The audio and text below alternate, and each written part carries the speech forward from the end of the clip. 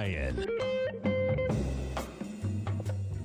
Welcome, folks. This is Jacob Shoup filling in for Tom O'Brien. He will be back tomorrow, so this is my last day with you guys, at least for the foreseeable future. Let's take a look at what we have going on today. We have the ES Mini about 0.21% currently, trading at 4,880. Of course, we've made all-time highs in the SPX and the Dow. And Russell trading about 1985, up about 1.5%. The NQs sideways 0.12%, trading about 17,460. The Dow futures trading at 38,156, up about 0.3%. The gold contract, again, not too much action going on in the metals currently. Trading down about 0.4% right now, with gold contract trading at $2,021.40. Same with silver. Silver's down a little bit more today, down about 2.3% on some pretty decent volume as well.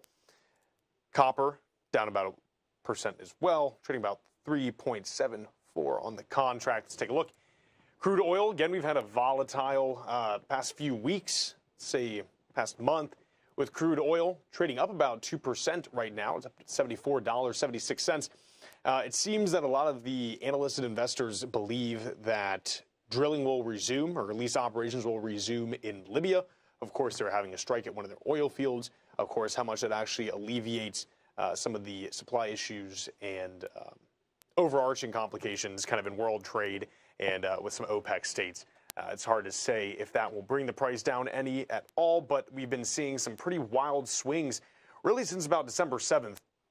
Of course, it's in a tight bound from about $70 to about 75, but every day you can see just pretty volatile movement in the crude futures. Of course, looking at Tesla right now, trading still down. We're at 207.27. That has been a march downwards for Tesla since about, let's see, December 28th. Of course, right there is trading about just above 26. Let's see, about 265 roughly. And we're trading down right now at 207.40, down about 2.25% today. Still Dynamics back up, of course.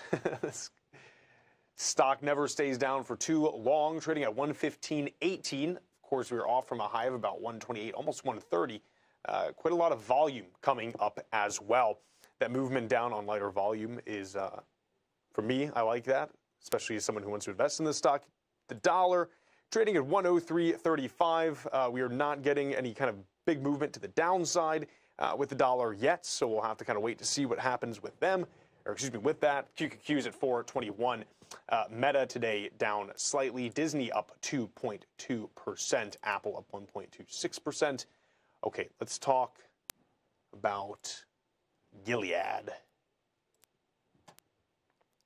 So they're working on a lung cancer drug. Obviously, you can tell from this movement it did not work.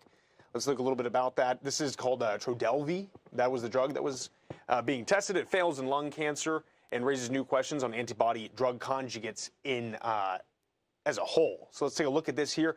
Gilead Sciences said Monday that Trodelvy, it's a quote-unquote smart bomb medicine that combines an antibody with chemotherapy, did not significantly extend the lives of patients with metastatic non-small cell lung cancer when given after first treatment failed. Okay, the result from a closely watched study called Evoke-01 will be seen as a disappointment by many investors and oncologists alike. These kind of antibody drug conjugates are really new on the market, and there's a lot of hope that they may be able to kind of resolve some very resistant cancers. But at least in the case of Gilead today, it did not really work. So we can see right now we're down about 11.2% in Gilead, and again, that is on some significant volume as well. Let's take a look. We spoke about Plug last week. They had dropped something significant. Let me get off the yearly here. Let me get like a 1 month. Obviously, we had some big volume coming down here, even bigger volume. Again, it was kind of a fighty day right here. We're up now. We were speaking about them last week. They were down significantly. I can't remember the exact percentage, but we're up about 4% today. They had pretty bad earnings. They were trying to offer more stock to get some more money.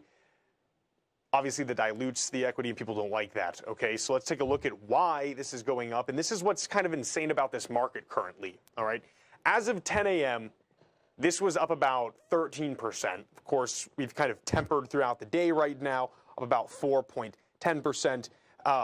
They're hosting a business update tomorrow. And for some reason, a large amount of people are expecting that they're going to have a positive outlook for the company.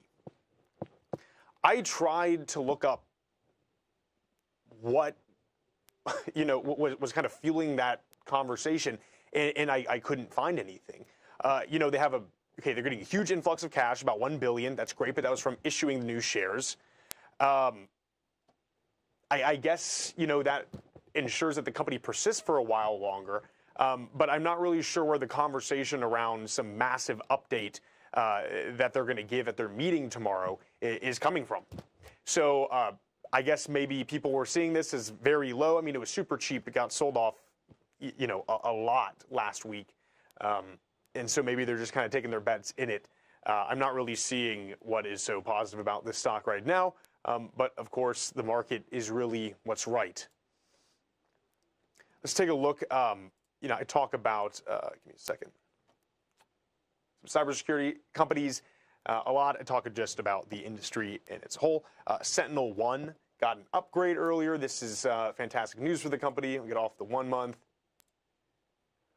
We'll go on the yearly, up about 5.27% today. They are also acquiring an Indian cloud security platform. It's called PingSafe. It's for $100 million and is dubbed the largest acquisition in Indian cybersecurity startup. Okay, but this is great for SentinelOne as well, expanding kind of their operations. The deal is expected to close the first quarter of the fiscal year of 2025. Last year, it raised $3.3 million in seed funding. This is the PingSafe company. It's pretty good for it. SentinelOne has the AI security platform, which is very positive, and I think really the future for cybersecurity.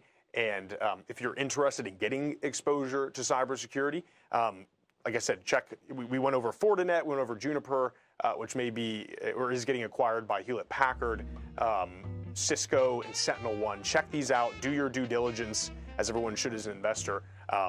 But just in the news today, SentinelOne is doing pretty well. Folks, stay tuned. We'll be right back with Steve Rhodes.